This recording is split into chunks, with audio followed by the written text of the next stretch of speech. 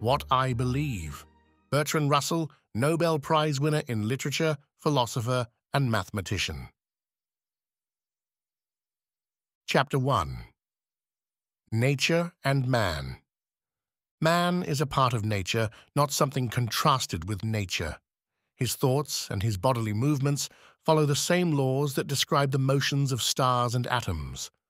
The physical world is large compared with man, larger than it was thought to be in Dante's time, but not so large as it seemed 100 years ago. Both upward and downward, both in the large and in the small, science seems to be reaching limits. It is thought that the universe is of finite extent in space and that light could travel round it in a few hundred millions of years. It is thought that matter consists of electrons and protons, which are of finite size and of which there are only a finite number in the world. Probably their changes are not continuous, as used to be thought, but proceed by jerks, which are never smaller than a certain minimum jerk. The laws of these changes can apparently be summed up in a small number of very general principles, which determine the past and the future of the world when any small section of its history is known. Physical science is thus approaching the stage when it will be complete and therefore uninteresting. Given the laws governing the motions of electrons and protons, the rest is merely geography, a collection of particular facts telling their distribution throughout some portion of the world's history. The total number of facts of geography required to determine the world's history is probably finite. Theoretically, they could all be written down in a big book to be kept at Somerset House, with a calculating machine attached, which, by turning a handle, would enable the inquirer to find out the facts at other times than those recorded. It is difficult to imagine anything less interesting or more different from the passionate delights of incomplete discovery. It is like climbing a high mountain and finding nothing at the top except a restaurant where they sell ginger beer surrounded by fog but equipped with wireless. Perhaps in the time of arms the multiplication table was exciting. Of this physical world, uninteresting in itself, man is a part.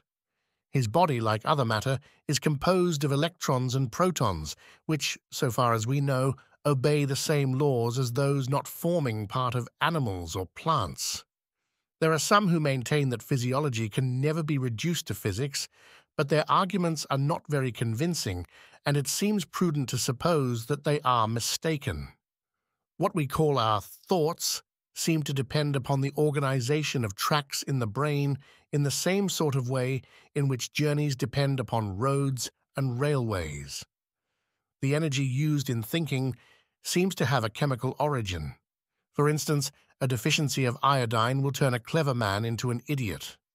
Mental phenomena seem to be bound up with material structure. If this be so, we cannot suppose that a solitary electron or proton can think. We might as well expect a solitary individual to play a football match. We also cannot suppose that an individual's thinking survives bodily death, since that destroys the organization of the brain and dissipates the energy which utilized the brain tracks. God and immortality, the central dogmas of the Christian religion, find no support in science. It cannot be said that either doctrine is essential to religion, since neither is found in Buddhism. With regard to immortality, this statement in an unqualified form might be misleading, but it is correct in the last analysis. But we in the West have come to think of them as the irreducible minimum of theology. No doubt people will continue to entertain these beliefs because they are pleasant, just as it is pleasant to think ourselves virtuous and our enemies wicked. But for my part, I cannot see any ground for either. I do not pretend to be able to prove that there is no God. I equally cannot prove that Satan is a fiction. The Christian God may exist, so may the gods of Olympus, or of ancient Egypt, or of Babylon. But no one of these hypotheses is more probable than any other. They lie outside the region of even probable knowledge, and therefore there is no reason to consider any of them. I shall not enlarge upon this question, as I have dealt with it elsewhere. See my Philosophy of Leibniz, chapter 15. The question of personal immortality stands on a somewhat different footing. Here evidence either way is possible. Persons are part of the everyday world with which science is concerned, and the conditions which determine their existence are discoverable. A drop of water is not immortal. It can be resolved into oxygen and hydrogen. If therefore a drop of water were to maintain that it had a quality of aqueousness which would survive its dissolution, we should be inclined to be skeptical. In like manner, we know that the brain is not immortal, and that the organized energy of a living body becomes, as it were, demobilized at death, and therefore not available for collective action. All the evidence goes to show that what we regard as our mental life is bound up with brain structure and organized bodily energy. Therefore, it is rational to suppose that mental life ceases when bodily life ceases. The argument is only one of probability, but it is as strong as those upon which most scientific conclusions are based. There are various grounds upon which this conclusion might be attacked. Psychical research professes to have actual scientific evidence of survival, and undoubtedly its procedure is, in principle, scientifically correct. Evidence of this sort might be so overwhelming that no one with a scientific temper could reject it. The weight to be attached to the evidence, however, must depend upon the antecedent probability of the hypothesis of survival. There are always different ways of accounting for any set of phenomena, and of these we should prefer the one which is antecedently least improbable. Those who already think it likely that we survive death will be ready to view this theory as the best explanation of psychical phenomena.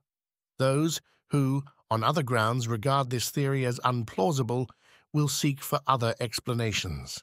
For my part, I consider the evidence so far adduced by psychical research in favor of survival much weaker than the physiological evidence on the other side. But I fully admit that it might at any moment become stronger, and in that case it would be unscientific to disbelieve in survival. Survival of bodily death is, however, a different matter from immortality. It may only mean a postponement of psychical death. It is immortality that men desire to believe in. Believers in immortality will object to physiological arguments, such as I have been using, on the ground that soul and body are totally disparate, and that the soul is something quite other than its empirical manifestations through our bodily organs. I believe this to be a metaphysical superstition. Mind and matter alike are for certain purposes convenient terms, but are not ultimate realities. Electrons and protons, like the soul, are logical fictions. Each is really a history, a series of events, not a single persistent entity. In the case of the soul, this is obvious from the facts of growth. Whoever considers conception, gestation, and infancy cannot seriously believe that the soul is an indivisible something, perfect and complete throughout this process. It is evident that it grows like the body, and that it derives both from the spermatozoon and from the ovum, so that it cannot be indivisible. This is not materialism, it is merely the recognition that everything interesting is a matter of organization, not of primal substance.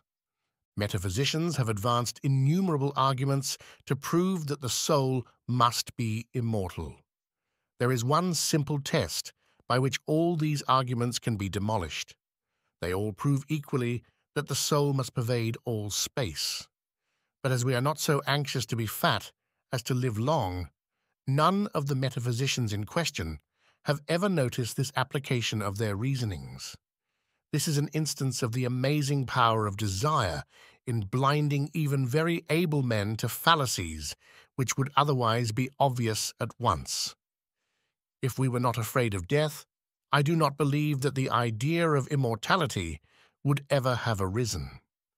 Fear is the basis of religious dogma, as of so much else in human life. Fear of human beings, individually or collectively, dominates much of our social life, but it is fear of nature that gives rise to religion. The antithesis of mind and matter is, as we have seen, more or less illusory, but there is another antithesis which is more important, that namely between things that can be affected by our desires and things that cannot be so affected. The line between the two is neither sharp nor immutable. As science advances, more and more things are brought under human control. Nevertheless, there remain things definitely on the other side. Among these are all the large facts of our world, the sort of facts that are dealt with by astronomy.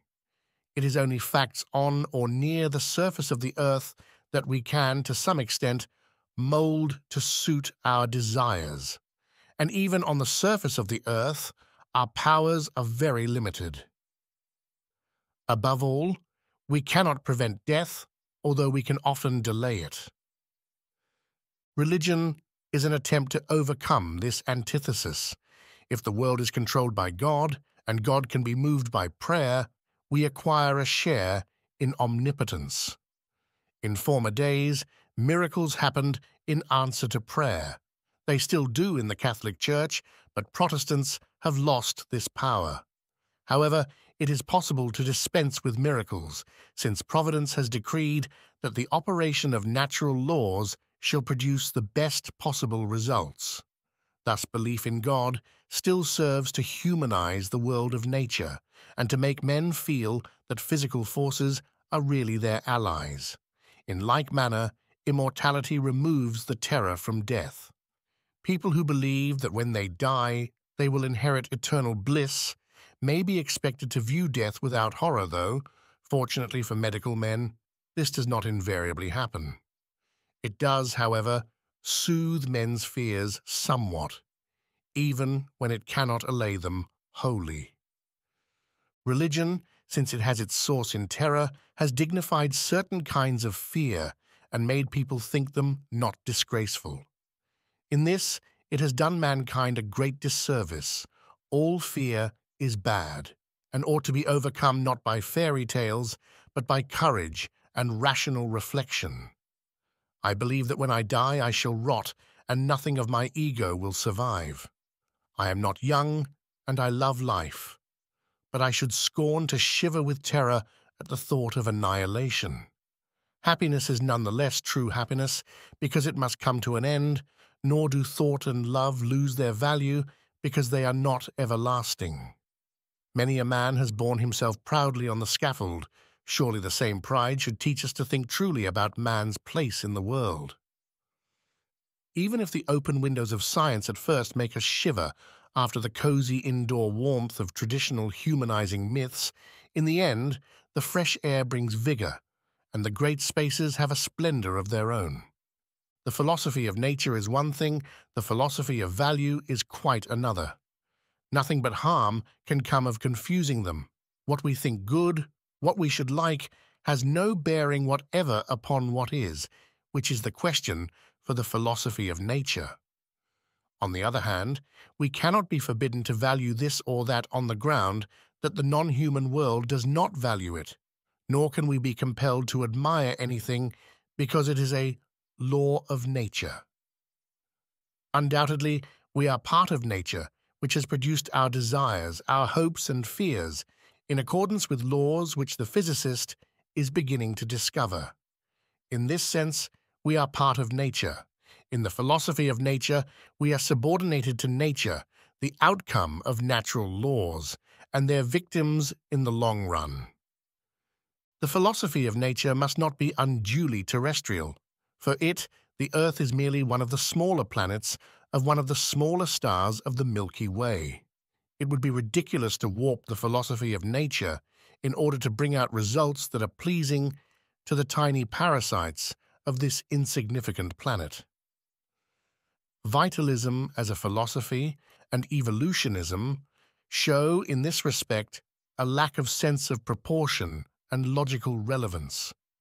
They regard the facts of life, which are personally interesting to us, as having a cosmic significance, not a significance confined to the Earth's surface.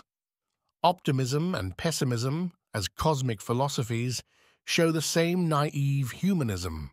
The great world, so far as we know it from the philosophy of nature, is neither good nor bad, and is not concerned to make us either happy or unhappy. All such philosophies spring from self-importance and are best corrected by a little astronomy. But in the philosophy of value, the situation is reversed. Nature is only a part of what we can imagine. Everything, real or imagined, can be appraised by us, and there is no outside standard to show that our valuation is wrong. We are ourselves the ultimate and irrefutable arbiters of value, and in the world of value, nature is only a part. Thus, in this world, we are greater than nature. In the world of values, nature in itself is neutral, neither good nor bad, deserving of neither admiration nor censure. It is we who create value, and our desires which confer value. In this realm, we are kings, and we debase our kingship if we bow down to nature. It is for us to determine the good life, not for nature, not even for nature personified as God. Chapter 2. The Good Life. There have been at different times and among different people many varying conceptions of the good life. To some extent, the differences were amenable to argument. This was when men differed as to the means to achieve a given end. Some think that prison is a good way of preventing crime. Others hold that education would be better. A difference of this sort can be decided by sufficient evidence, but some differences cannot be tested in this way. Tolstoy condemned all war. Others have held the life of a soldier doing battle for the right to be very noble. Here there was probably involved a real difference as to ends. Those who praise the soldier usually consider the punishment of sinners a good thing in itself. Tolstoy did not think so. On such a matter, no argument is possible. I cannot therefore prove that my view of the good life is right. I can only state my view and hope that as many as possible will agree. My view is this: the good life is one inspired by love and guided by knowledge. Knowledge and love are both indefinitely extensible. Therefore, however good a life may be, a better life can be imagined. Neither love without knowledge nor knowledge without love can produce a good life. In the Middle Ages, when pestilence appeared in a country, holy men advised the population to assemble in churches and pray for deliverance. The result was that the infection spread with extraordinary rapidity among the crowded masses of supplicants. This was an example of love without knowledge. The late war afforded an example of knowledge without love. In each case, the result was death on a large scale. Although both love and knowledge are necessary, love is in a sense more fundamental, since it will lead intelligent people to seek knowledge in order to find out how to benefit those whom they love. But if people are not intelligent, they will be content to believe what they have been told and may do harm in spite of the most genuine benevolence. Medicine affords, perhaps, the best example of what I mean. An able physician is more useful to a patient than the most devoted friend, and progress in medical knowledge does more for the health of the community than ill-informed philanthropy. Nevertheless, an element of benevolence is essential even here, if any but the rich are to profit by scientific discoveries. Love is a word which covers a variety of feelings. I have used it purposely, as I wish to include them all. Love as an emotion, which is what I am speaking about, for love, on principle, does not seem to me genuine, moves between two poles. On the one side, pure delight in contemplation, on the other, pure benevolence. Where inanimate objects are concerned, delight alone enters in. We cannot feel benevolence towards a landscape or a sonata. This type of enjoyment is presumably the source of art. It is stronger, as a rule, in very young children than in adults, who are apt to view objects in a utilitarian spirit. It plays a large part in our feelings towards human beings, some of whom have charm and some the reverse, when considered simply as objects of aesthetic contemplation. The opposite pole of love is pure benevolence. Men have sacrificed their lives to helping lepers in such a case. The love they felt cannot have had any element of aesthetic delight. Parental affection, as a rule, is accompanied by pleasure in the child's appearance, but remains strong when this element is wholly absent. It would seem odd to call a mother's interest in a sick child benevolence, because we are in the habit of using this word to describe a pale emotion, 9 parts humbug. But it is difficult to find any other word to describe the desire for another person's welfare. It is a fact that a desire of this sort may reach any degree of strength in the case of parental feeling. In other cases, it is far less intense. Indeed, it would seem likely that all altruistic emotion is a sort of overflow of parental feeling, or sometimes a sublimation of it. For want of a better word, I shall call this emotion benevolence. But I want to make it clear that I am speaking of an emotion, not a principle, and that I do not include in it any feeling of superiority such as is sometimes associated with the word. The word sympathy expresses part of what I mean, but leaves out the element of activity that I wish to include. Love at its fullest is an indissoluble combination of the two elements, delight and well-wishing. The pleasure of a parent in a beautiful and successful child combines both elements. So does sex love at its best. But in sex love, benevolence will only exist where there is secure possession, since otherwise jealousy will destroy it, while perhaps actually increasing the delight in contemplation. Delight without well-wishing may be cruel. Well-wishing without delight easily tends to become cold and a little superior. A person who wishes to be loved wishes to be the object of a love containing both elements, except in cases of extreme weakness, such as infancy and severe illness. In these cases, benevolence may be all that is desired. Conversely, in cases of extreme strength, admiration is more desired than benevolence. This is the state of mind of potentates and famous beauties. We only desire other people's good wishes in proportion as we feel ourselves in need of help or in danger of harm from them. At least, that would seem to be the biological logic of the situation, but it is not quite true to life. We desire affection in order to escape from the feeling of loneliness, in order to be, as we say, understood. This is a matter of sympathy, not merely of benevolence. The person whose affection is satisfactory to us must not merely wish us well, but must know in what our happiness consists. But this belongs to the other element of the good life, namely knowledge. In a perfect world, every sentient being would be to every other the object of the fullest love, compounded of delight, benevolence, and understanding, inextricably blended. It does not follow that, in this actual world, we ought to attempt to have such feelings towards all the sentient beings whom we encounter. There are many in whom we cannot feel delight, because they are disgusting. If we were to do violence to our nature by trying to see beauties in them, we should merely blunt our susceptibilities to what we naturally find beautiful. Not to mention human beings, there are fleas and bugs and lice. We should have to be as hard-pressed as the ancient mariner before we could feel delight in contemplating these creatures. Some saints, it is true, have called them pearls of God, but what these men delighted in was the opportunity of displaying their own sanctity. Benevolence is easier to extend widely, but even benevolence has its limits.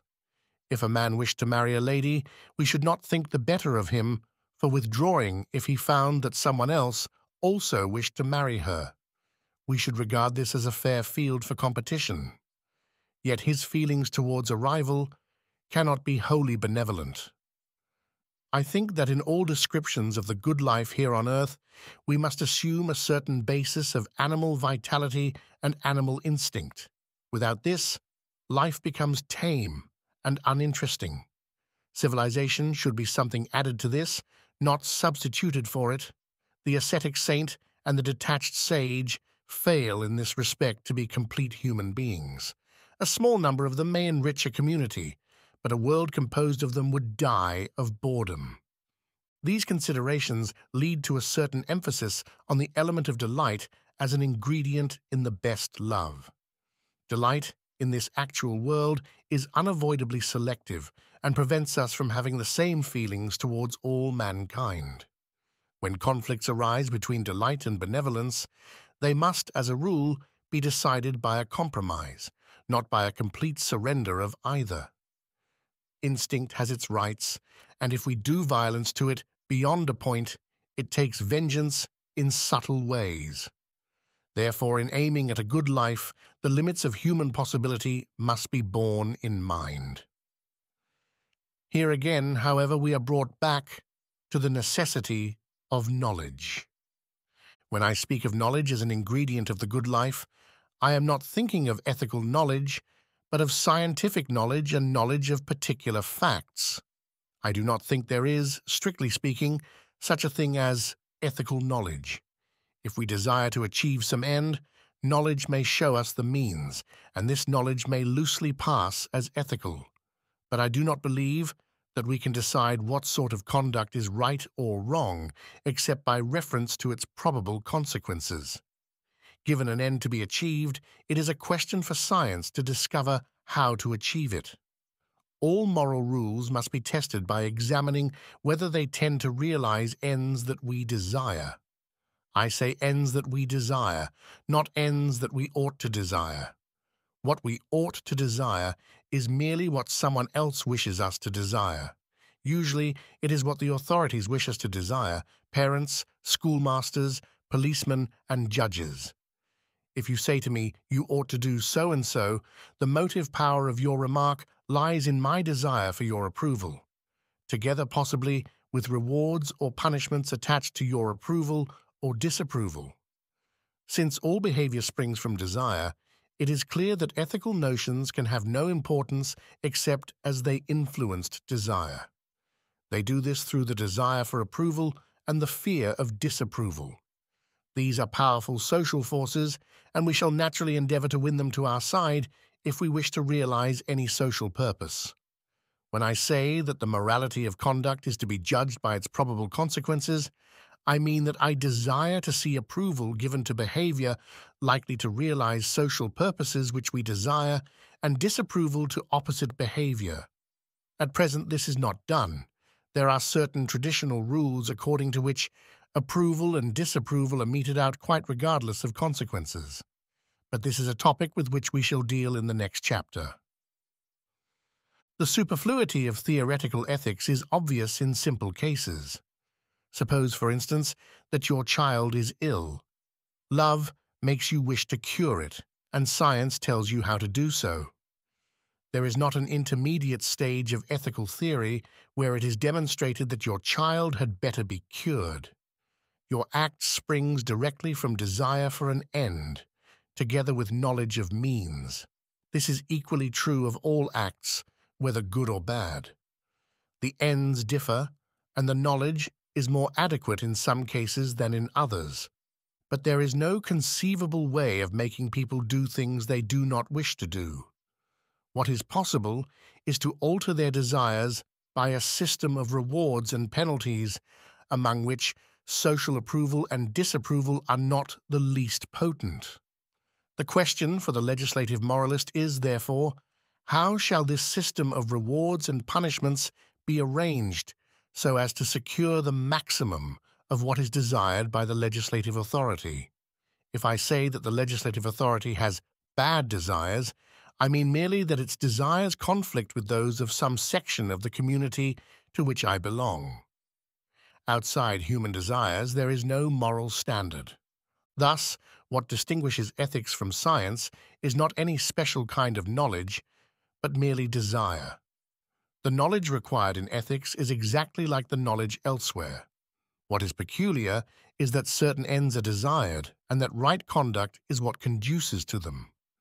Of course, if the definition of right conduct is to make a wide appeal, the ends must be such as large sections of mankind desire. If I defined right conduct as that which increases my own income, readers would disagree. The whole effectiveness of any ethical argument lies in its scientific part, I.E.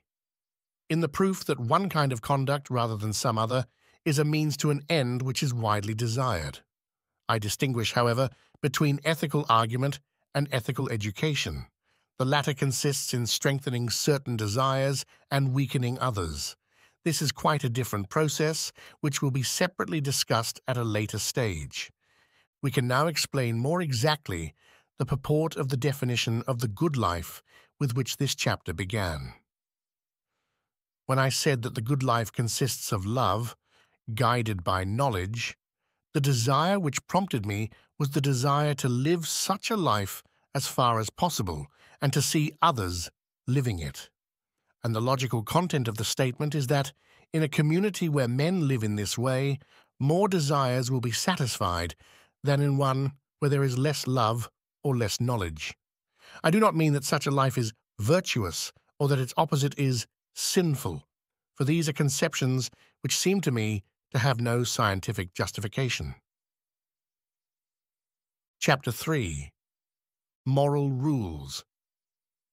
The practical need of morals arises from the conflict of desires, whether of different people or of the same person at different times, or even at one time.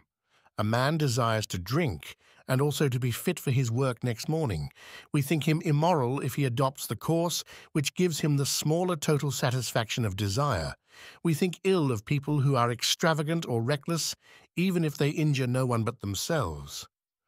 Bentham supposed that the whole of morality could be derived from enlightened self-interest, and that a person who always acted with a view to his own maximum satisfaction in the long run would always act rightly. I cannot accept this view. Tyrants have existed who derived exquisite pleasure from watching the infliction of torture. I cannot praise such men when prudence led them to spare their victims' lives with a view to further sufferings another day. Nevertheless, other things being equal, prudence is a part of the good life. Even Robinson Crusoe had occasion to practice industry, self-control, and foresight, which must be reckoned as moral qualities, since they increased his total satisfaction without counterbalancing injury to others. This part of morals plays a great part in the training of young children who have little inclination to think of the future. If it were more practiced in later life, the world would quickly become a paradise, since it would be quite sufficient to prevent wars, which are acts of passion, not of reason. Nevertheless, in spite of the importance of prudence, it is not the most interesting part of morals, nor is it the part that raises intellectual problems, since it does not require an appeal to anything beyond self-interest. The part of morality that is not included in prudence is, in essence, analogous to law or the rules of a club. It is a method of enabling men to live together in a community in spite of the possibility that their desires may conflict. But here, two very different methods are possible. There is the method of the criminal law, which aims at a merely external harmony by attaching disagreeable consequences to acts which thwart other men's desires in certain ways. This is also the method of social censure. To be thought ill of by one's own society is a form of punishment, to avoid which most people avoid being known, to transgress the code of their set. But there is another method, more fundamental and far more satisfactory when it succeeds. This is to alter men's characters and desires in such a way as to minimize occasions of conflict by making the success of one man's desires as far as possible consistent with that of another's. That is why love is better than hate, because it brings harmony instead of conflict into the desires of the persons concerned. Two people between whom there is love succeed or fail together. But when two people hate each other, the success of either is the failure of the other. If we were right in saying that the good life is inspired by love and guided by knowledge, It is clear that the moral code of any community is not ultimate and self-sufficient, but must be examined with a view to seeing whether it is such as wisdom and benevolence would have decreed. Moral codes have not always been faultless. The Aztecs considered it their painful duty to eat human flesh for fear the light of the sun should grow dim. They erred in their science, and perhaps they would have perceived the scientific error if they had had any love for the sacrificial victims. Some tribes immerse girls in the dark from the age of 10 to the age of 17, for fear the sun's rays should render them pregnant. But surely our modern codes of morals contain nothing analogous to these savage practices. Surely we only forbid things which really are harmful, or at any rate so abominable that no decent person could defend them. I am not so sure. Current morality is a curious blend of utilitarianism and superstition, but the superstitious part has the stronger hold, as is natural, since superstition is the origin of moral rules. Originally, certain acts were thought displeasing to the gods and were forbidden by law because the divine wrath was apt to descend upon the community, not merely upon the guilty individuals. Hence arose the conception of sin as that which is displeasing to God. No reason can be assigned as to why certain acts should be thus displeasing. It would be very difficult to say, for instance, why it was displeasing that the kid should be seethed in its mother's milk. But it was known by revelation that this was the case. Sometimes the divine commands have been curiously interpreted. For example, we are told not to work on Saturdays, and Protestants take this to mean that we are not to play on Sundays. But the same sublime authority is attributed to the new prohibition as to the old. It is evident that a man with a scientific outlook on life cannot let himself be intimidated by texts of Scripture or by the teaching of the Church.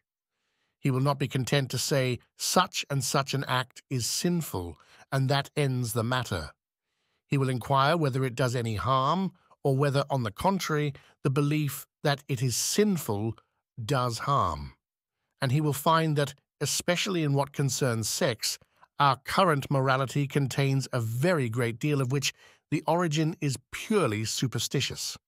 He will find also that this superstition, like that of the Aztecs, involves needless cruelty and would be swept away if people were actuated by kindly feelings towards their neighbors. But the defenders of traditional morality are seldom people with warm hearts, as may be seen from the love of militarism displayed by church dignitaries. One is tempted to think that they value morals as affording a legitimate outlet for their desire to inflict pain. The sinner is fair game, and therefore away with tolerance. Let us follow an ordinary human life from conception to the grave, and note the points where superstitious morals inflict preventable suffering. I begin with conception because here the influence of superstition is particularly noteworthy. If the parents are not married, the child has a stigma as clearly undeserved as anything could be. If either of the parents has venereal disease, the child is likely to inherit it. If they already have too many children for the family income, there will be poverty, underfeeding, overcrowding, very likely incest. Yet the great majority of moralists agree that the parents had better not know how to prevent this misery by preventing conception. To please these moralists, a life of torture is inflicted upon millions of human beings who ought never to have existed, merely because it is supposed that sexual intercourse is wicked unless accompanied by desire for offspring, but not wicked when this desire is present, even though the offspring is humanly certain to be wretched. To be killed suddenly and then eaten, which was the fate of the Aztecs' victims, is a far less degree of suffering than is inflicted upon a child born in miserable surroundings and tainted with venereal disease. Yet it is the greatest suffering which is deliberately inflicted by bishops and politicians in the name of morality. If they had even the smallest spark of love or pity for children, they could not adhere to a moral code involving this fiendish cruelty. At birth and in early infancy, the average child suffers more from economic causes than from superstition. When well-to-do women have children, they have the best doctors, the best nurses, the best diet, the best rest, and the best exercise. Working-class women do not enjoy these advantages, and frequently their children die for lack of them. A little is done by the public authorities in the way of care of mothers, but very grudgingly. At a moment when the supply of milk to nursing mothers is being cut down to save expense, public authorities will spend vast sums on paving rich residential districts where there is little traffic. They must know that in taking this decision, they are condemning a certain number of working-class children to death for the crime of poverty. Yet the ruling party are supported by the immense majority of ministers of religion, who, with the Pope at their head, have pledged the vast forces of superstition throughout the world to the support of social injustice. In all stages of education, the influence of superstition is disastrous. A certain percentage of children have the habit of thinking. One of the aims of education is to cure them of this habit. Inconvenient questions are met with hush, hush, or with punishment. Collective emotion is used to instill certain kinds of belief, more particularly nationalistic kinds. Capitalists, militarists, and ecclesiastics cooperate in education because all depend for their power upon the prevalence of emotionalism and the rarity of critical judgment. With the aid of human nature, education succeeds in increasing and intensifying these propensities of the average man. Another way in which superstition damages education is through its influence on the choice of teachers. For economic reasons, a woman teacher must not be married. For moral reasons, she must not have extramarital sexual relations. And yet everybody who has taken the trouble to study morbid psychology knows that prolonged virginity is, as a rule, extraordinarily harmful to women, so harmful that, in a sane society, it would be severely discouraged in teachers. The restrictions imposed lead more and more to a refusal on the part of energetic and enterprising women to enter the teaching profession. This is all due to the lingering influence of superstitious asceticism. At middle and upper-class schools, the matter is even worse. There are chapel services, and the care of morals is in the hands of clergymen. Clergymen almost necessarily fail in two ways as teachers of morals. They condemn acts which do no harm, and they condone acts which do great harm. They all condemn sexual relations between unmarried people who are fond of each other, but not yet sure that they wish to live together all their lives. Most of them condemn birth control. None of them condemn the brutality of a husband who causes his wife to die of too frequent pregnancies. I knew a fashionable clergyman whose wife had 9 children in 9 years. The doctors told him that if she had another, she would die. Next year, she had another and died. No one condemned him. He retained his benefice and married again. So long as clergymen continue to condone cruelty and condemn innocent pleasure, they can only do harm as guardians of the morals of the young. Another bad effect of superstition on education is the absence of instruction about the facts of sex. The main physiological facts ought to be taught quite simply and naturally before puberty, at a time when they are not exciting. At puberty, the elements of an unsuperstitious sexual morality ought to be taught. Boys and girls should be taught that nothing can justify sexual intercourse unless there is mutual inclination.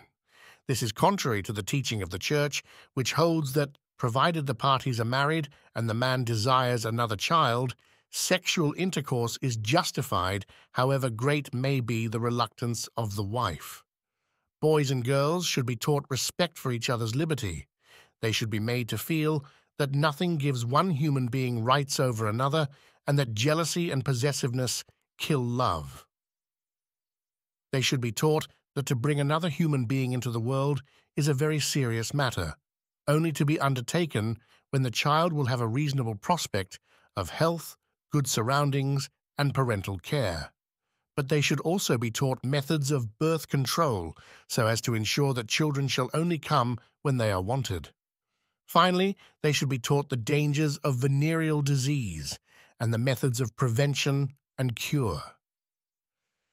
The increase of human happiness to be expected from sex education on these lines is immeasurable.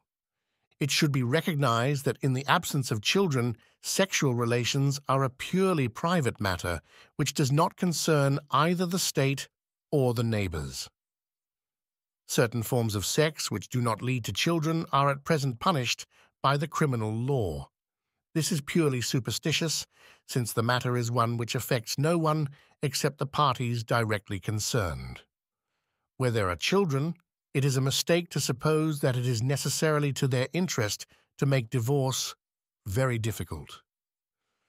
Habitual drunkenness, cruelty, insanity are grounds upon which divorce is necessary for the children's sake quite as much as for the sake of the wife or husband. The peculiar importance attached at present to adultery is quite irrational. It is obvious that many forms of misconduct are more fatal to married happiness than an occasional infidelity. Masculine insistence on a child a year, which is not conventionally misconduct or cruelty, is the most fatal of all. Moral rules ought not to be such as to make instinctive happiness impossible. Yet that is an effect of strict monogamy in a community where the numbers of the two sexes are very unequal. Of course, under such circumstances, the moral rules are infringed. But when the rules are such that they can only be obeyed by greatly diminishing the happiness of the community, and when it is better they should be infringed than observed, surely it is time that the rules were changed. If this is not done, many people who are acting in a way not contrary to the public interest are faced with the undeserved alternative of hypocrisy or obloquy. The Church does not mind hypocrisy, which is a flattering tribute to its power, but elsewhere it has come to be recognized as an evil which we ought not lightly to inflict. Even more harmful than theological superstition is the superstition of nationalism, of duty to one's own state and to no other. But I do not propose on this occasion to discuss this matter beyond pointing out that limitation to one's compatriots is contrary to the principle of love which we recognized as constituting the good life. It is also, of course, contrary to enlightened self-interest, since an exclusive nationalism does not pay even the victorious nations. One other respect in which our society suffers from the theological conception of sin is the treatment of criminals. The view that criminals are wicked and deserve punishment is not one which a rational morality can support. Undoubtedly, certain people do things which society wishes to prevent and does right in preventing as far as possible. We may take murder as the plainest case. Obviously, if a community is to hold together and we are to enjoy its pleasures and advantages, we cannot allow people to kill each other whenever they feel an impulse to do so. But this problem should be treated in a purely scientific spirit. We should ask simply, what is the best method of preventing murder? Of two methods which are equally effective in preventing murder, the one involving least harm to the murderer is to be preferred. The harm to the murderer is wholly regrettable, like the pain of a surgical operation.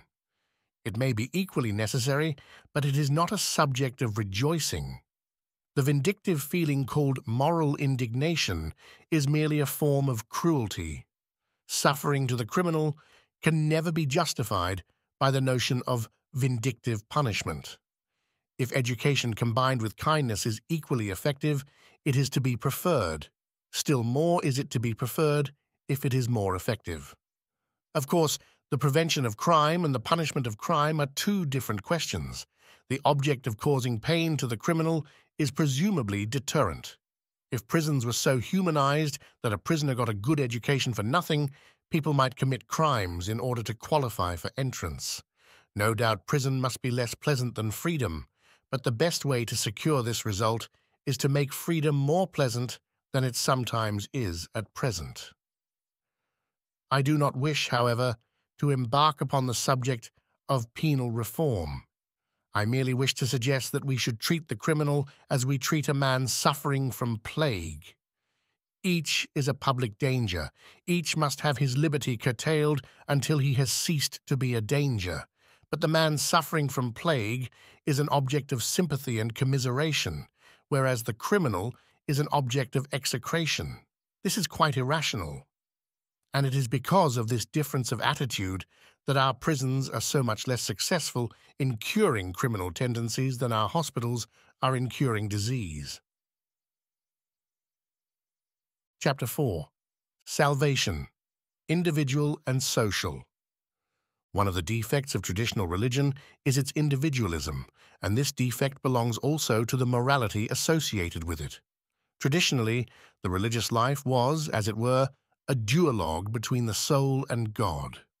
To obey the will of God was virtue, and this was possible for the individual quite regardless of the state of the community. Protestant sects developed the idea of finding salvation, but it was always present in Christian teaching. This individualism of the separate soul had its value at certain stages of history, but in the modern world we need rather a social than an individual conception of welfare. I want to consider in this chapter how this affects our conception of the good life. Christianity arose in the Roman Empire among populations wholly destitute of political power, whose national states had been destroyed and merged in a vast impersonal aggregate. During the first 3 centuries of the Christian era, the individuals who adopted Christianity could not alter the social or political institutions under which they lived, although they were profoundly convinced of their badness. In these circumstances, it was natural that they should adopt the belief that an individual may be perfect in an imperfect world, and that the good life has nothing to do with this world. What I mean may become plain by comparison with Plato's Republic. When Plato wanted to describe the good life, he described a whole community, not an individual. He did so in order to define justice, which is an essentially social conception. He was accustomed to citizenship of a republic, and political responsibility was something which he took for granted. With the loss of Greek freedom comes the rise of Stoicism, which is like Christianity, and unlike Plato, in having an individualistic conception of the good life. We who belong to great democracies should find a more appropriate morality in free Athens than in despotic imperial Rome. In India, where the political circumstances are very similar to those of Judea in the time of Christ, we find Gandhi preaching a very similar morality to Christ's and being punished for it by the Christianized successors of Pontius Pilate. But the more extreme Indian nationalists are not content with individual salvation. They want national salvation.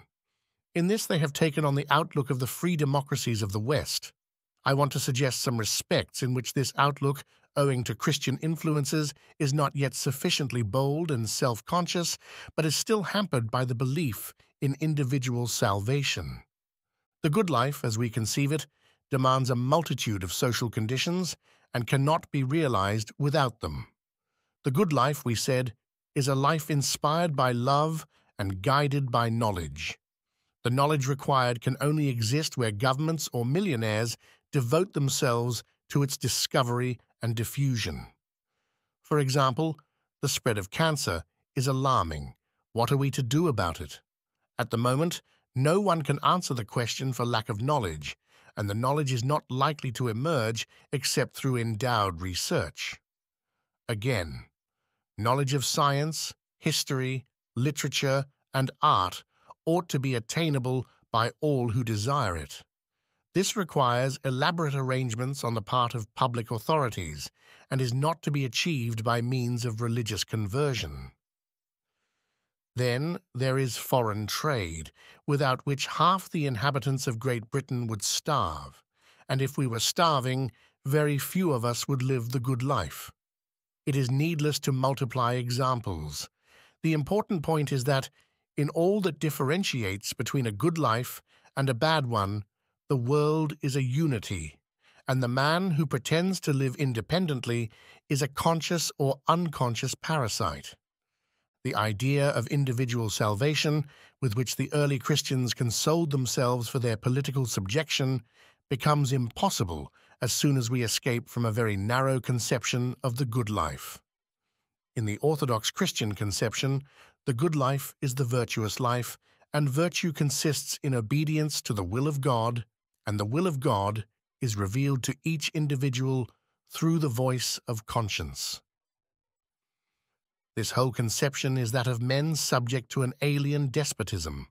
The good life involves much besides virtue, intelligence, for instance. And conscience is a most fallacious guide, since it consists of vague reminiscences of precepts heard in early youth, so that it is never wiser than its possessor's nurse or mother. To live a good life in the fullest sense, a man must have a good education, friends, love, children, if he desires them, a sufficient income to keep him from want and grave anxiety, good health, and work which is not uninteresting. All these things, in varying degrees, depend upon the community and are helped or hindered by political events.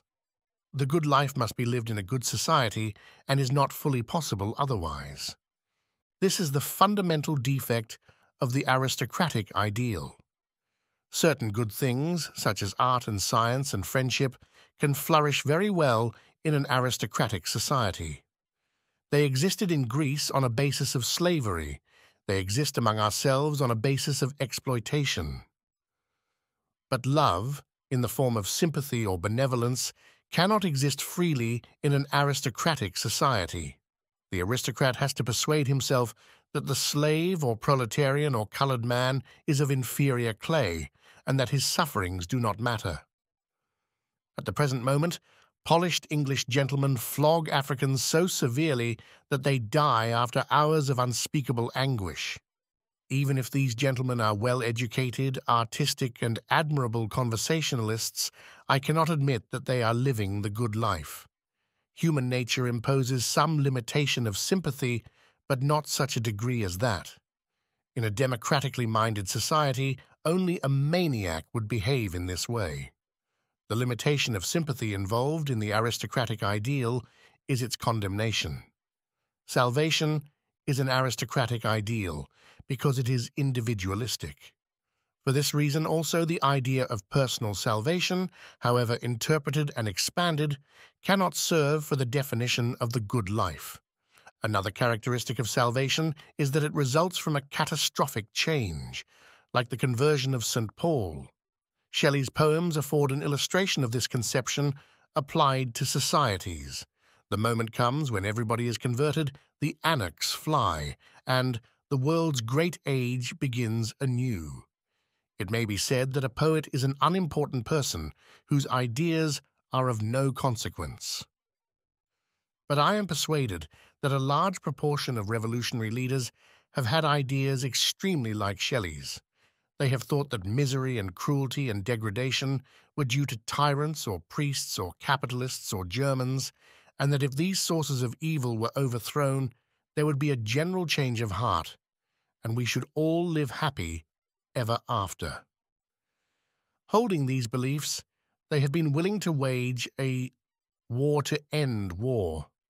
Comparatively fortunate were those who suffered defeat or death.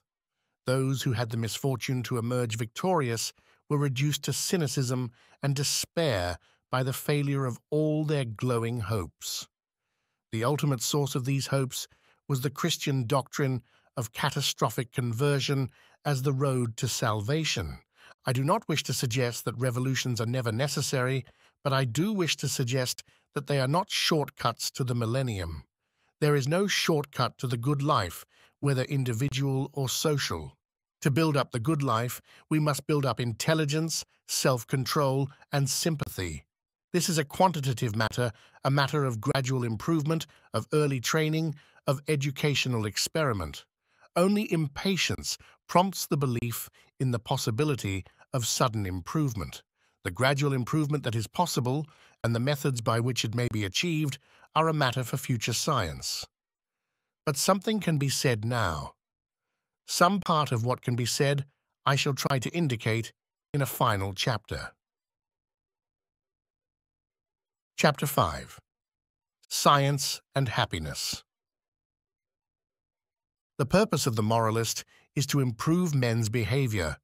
This is a laudable ambition, since their behavior is for the most part deplorable. But I cannot praise the moralist either for the particular improvements he desires or for the methods he adopts for achieving them. His ostensible method is moral exhortation. His real method, if he is orthodox, is a system of economic rewards and punishments. The former affects nothing permanent or important. The influence of revivalists, from Savonarola downwards, has always been very transitory. The latter, the rewards and punishments, have a very considerable effect. They cause a man, for example, to prefer casual prostitutes to a quasi-permanent mistress, because it is necessary to adopt the method which is most easily concealed. They thus keep up the numbers of a very dangerous profession and secure the prevalence of venereal disease. These are not the objects desired by the moralist, and he is too unscientific to notice that they are the objects which he actually achieves. Is there anything better to be substituted for this unscientific mixture of preaching and bribery? I think there is. Men's actions are harmful, either from ignorance or from bad desires. Bad desires, when we are speaking from a social point of view, may be defined as those which tend to thwart the desires of others, or more exactly those which thwart more desires than they assist. It is not necessary to dwell upon the harmfulness that springs from ignorance. Here, more knowledge is all that is wanted, so that the road to improvement lies in more research and more education. But the harmfulness that springs from bad desires is a more difficult matter. In the ordinary man and woman, there is a certain amount of active malevolence, both special ill will directed to particular enemies and general impersonal pleasure in the misfortunes of others. It is customary to cover this over with fine phrases. About half of conventional morality is a cloak for it. But it must be faced if the moralist's aim of improving our actions is to be achieved. It is shown in 1,000 ways, great and small. In the glee with which people repeat and believe scandal, in the unkind treatment of criminals in spite of clear proof that better treatment would have more effect in reforming them, in the unbelievable barbarity with which all white races treat Negroes, and in the gusto with which old ladies and clergymen pointed out the duty of military service to young men during the war. Even children may be the objects of wanton cruelty. David Copperfield and Oliver Twist are by no means imaginary. This active malevolence is the worst feature of human nature, and the one which it is most necessary to change if the world is to grow happier. Probably this one cause has more to do with war than all the economic and political causes put together. Given this problem of preventing malevolence, how shall we deal with it? First, let us try to understand its causes. These are, I think, partly social, partly physiological. The world, now as much as at any former time, is based upon life and death competition. The question at issue in the war was whether German or Allied children should die of want and starvation. Apart from malevolence on both sides, there was not the slightest reason why both should not survive. Most people have in the background of their minds a haunting fear of ruin. This is especially true of people who have children. The rich fear that Bolsheviks will confiscate their investments, the poor fear that they will lose their job or their health.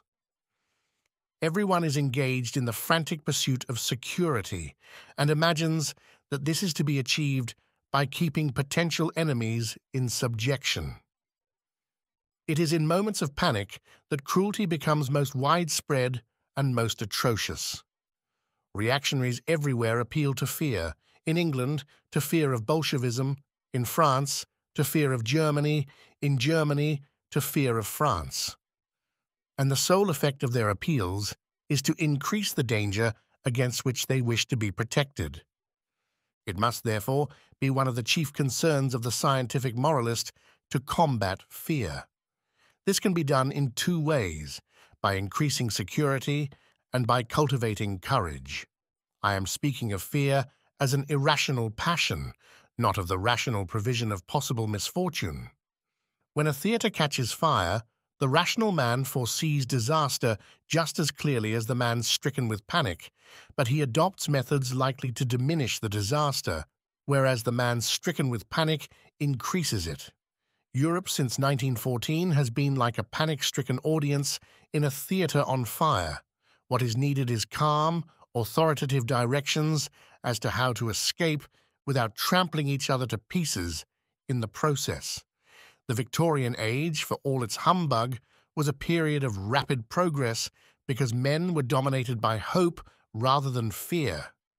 If we are again to have progress, we must again be dominated by hope. Everything that increases the general security is likely to diminish cruelty. This applies to prevention of war, whether through the instrumentality of the League of Nations or otherwise, to prevention of destitution, to better health by improvement in medicine, hygiene, and sanitation, and to all other methods of lessening the terrors that lurk in the abysses of men's minds and emerge as nightmares when they sleep.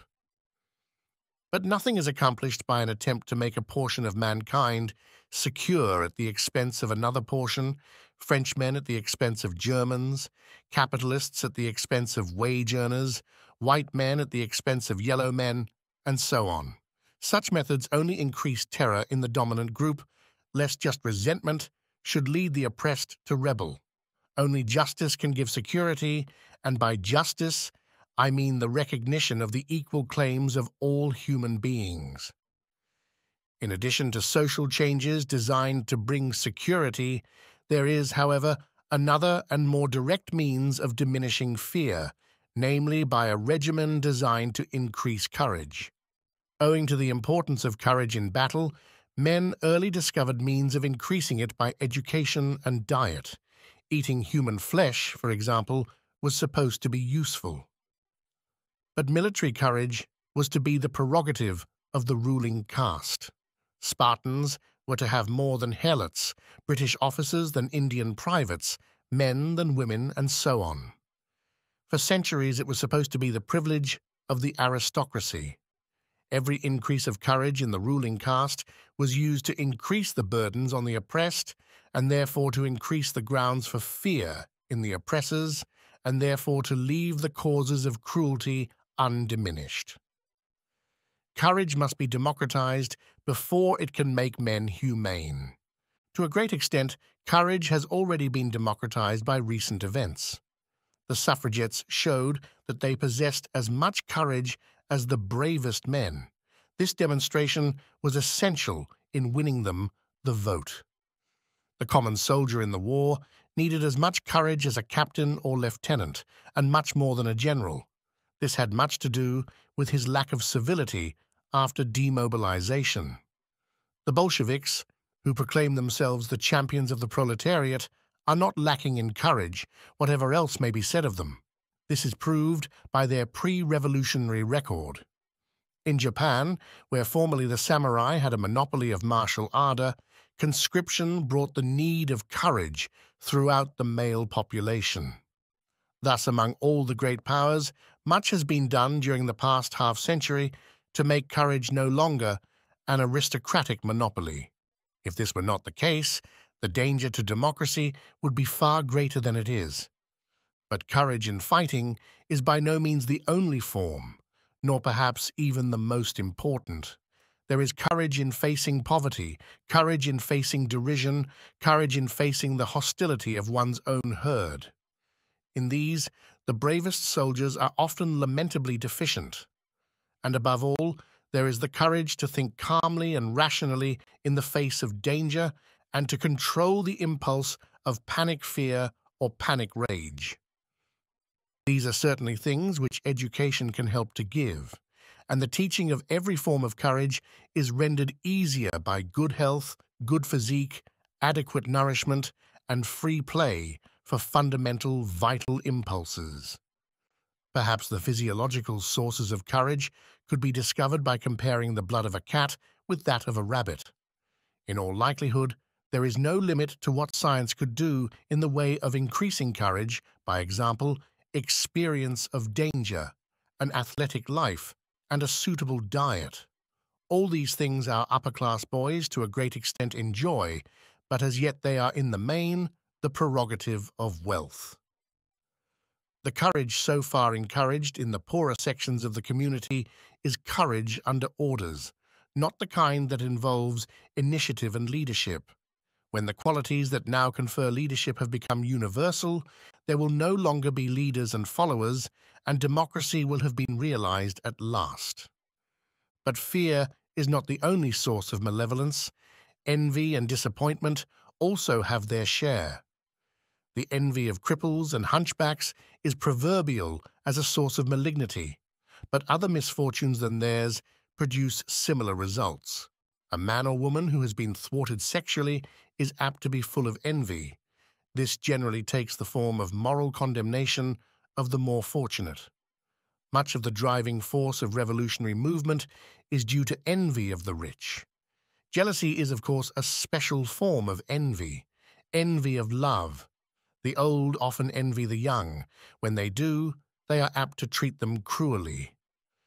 There is, so far as I know, no way of dealing with envy except to make the lives of the envious happier and fuller, and to encourage in youth the idea of collective enterprises rather than competition.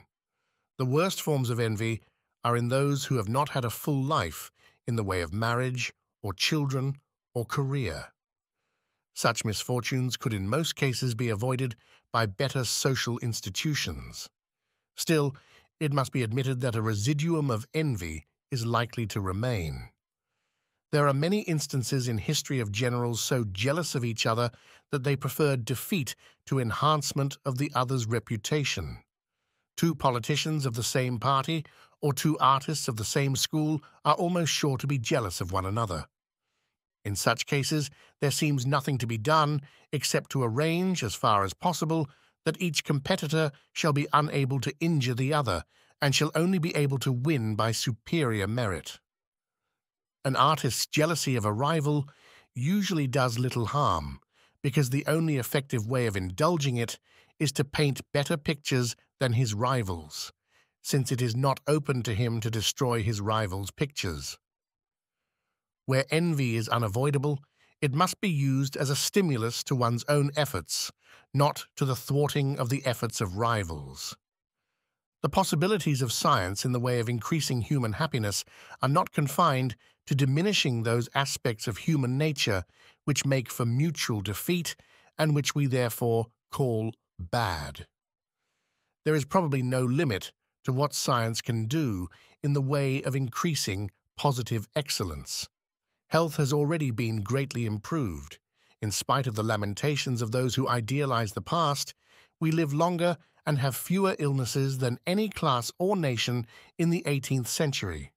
With a little more application of the knowledge we already possess, we might be much healthier than we are, and future discoveries are likely to accelerate this process enormously.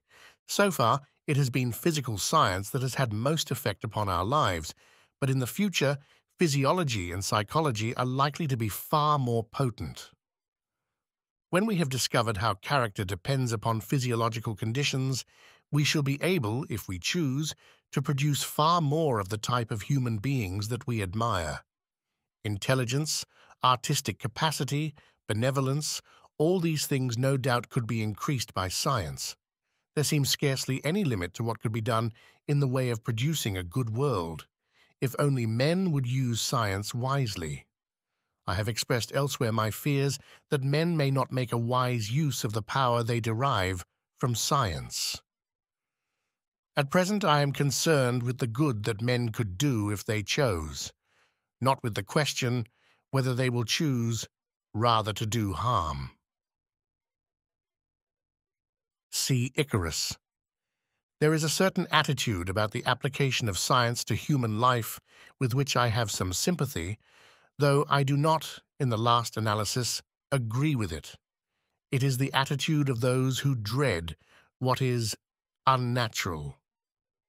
Rousseau is, of course, the great protagonist of this view in Europe.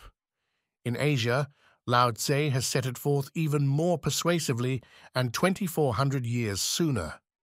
I think there is a mixture of truth and falsehood in the admiration of nature, which it is important to disentangle. To begin with, what is natural? Roughly speaking, anything to which the speaker was accustomed in childhood. Lao Tse objects to roads and carriages and boats, all of which were probably unknown in the village where he was born. Rousseau has got used to these things and does not regard them as against nature. But he would no doubt have thundered against railways if he had lived to see them.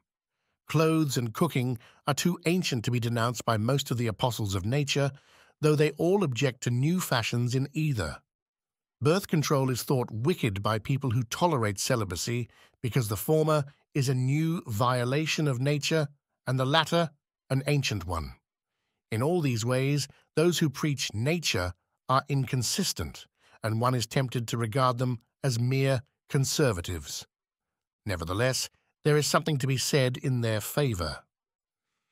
Take, for instance, vitamins, the discovery of which has produced a revulsion in favor of natural foods. It seems, however, that vitamins can be supplied by cod liver oil and electric light, which are certainly not part of the natural diet of a human being. This case illustrates that, in the absence of knowledge, unexpected harm may be done by a new departure from nature. But when the harm has come to be understood, it can usually be remedied by some new artificiality. As regards our physical environment and our physical means of gratifying our desires, I do not think the doctrine of nature justifies anything beyond a certain experimental caution in the adoption of new expedients. Clothes, for instance, are contrary to nature and need to be supplemented by another unnatural practice, namely washing, if they are not to bring disease. But the two practices together make a man healthier than the savage who eschews both. There is much more to be said for nature in the realm of human desires. To force upon man, woman, or child a life which thwarts their strongest impulses is both cruel and dangerous in this sense. A life according to nature is to be commended with certain provisos. Nothing could be more artificial than an underground electric railway, but no violence is done to a child's nature when it is taken to travel in one. On the contrary, almost all children find the experience delightful. Artificialities which gratify the desires of ordinary human beings are good, other things being equal. But there is nothing to be said for ways of life which are artificial in the sense of being imposed by authority or economic necessity. Such ways of life are, no doubt, to some extent necessary at present. Ocean travel would become very difficult if there were no stokers on steamers. But necessities of this kind are regrettable, and we ought to look for ways of avoiding them. A certain amount of work is not a thing to complain of. Indeed, in 9 cases out of 10, it makes a man happier than complete idleness. But the amount and kind of work that most people have to do at present is a grave evil. Especially bad is the lifelong bondage to routine. Life should not be too closely regulated or too methodical. Our impulses, when not positively destructive or injurious to others, ought, if possible, to have free play. There should be room for adventure. Human nature we should respect, because our impulses and desires are the stuff out of which our happiness is to be made. It is no use to give men something abstractly considered good. We must give them something desired or needed if we are to add to their happiness. Science may learn in time to mold our desires so that they shall not conflict with those of other people to the same extent as they do now. Then we shall be able to satisfy a larger proportion of our desires than at present. In that sense, but in that sense only, our desires will then have become better. A single desire is no better and no worse, considered in isolation, than any other. But a group of desires is better than another group if all of the first group can be satisfied simultaneously, while in the second group, some are inconsistent with others. That is why love is better than hatred. To respect physical nature is foolish. Physical nature should be studied with a view to making it serve human ends as far as possible, but it remains ethically neither good nor bad. And where physical nature and human nature interact, as in the population question, there is no need to fold our hands in passive adoration and accept war, pestilence, and famine as the only possible means of dealing with excessive fertility. The divines say, it is wicked in this matter to apply science to the physical side of the problem. We must, they say, apply morals to the human side and practice abstinence. Apart from the fact that everyone, including the divines, knows that their advice will not be taken, why should it be wicked to solve the population question by adopting physical means for preventing conception? No answer is forthcoming except one based upon antiquated dogmas. And clearly the violence to nature advocated by the divines is at least as great as that involved in birth control. The divines prefer a violence to human nature which, when successfully practiced, involves unhappiness, envy, a tendency to persecution, often madness. I prefer a violence to physical nature which is of the same sort as that involved in the steam engine or even in the use of fire. This instance shows how ambiguous and uncertain is the application of the principle that we should follow nature. Nature, even human nature, will cease more and more to be an absolute datum. More and more it will become what scientific manipulation has made it. Science can, if it chooses, enable our grandchildren to live the good life by giving them knowledge, self-control, and characters productive of harmony rather than strife. At present, it is teaching our children to kill each other because many men of science are willing to sacrifice the future of mankind to their own momentary prosperity. But this phase will pass when men have acquired the same domination over their own passions that they already have over the physical forces of the external world. Then at last, we shall have won our freedom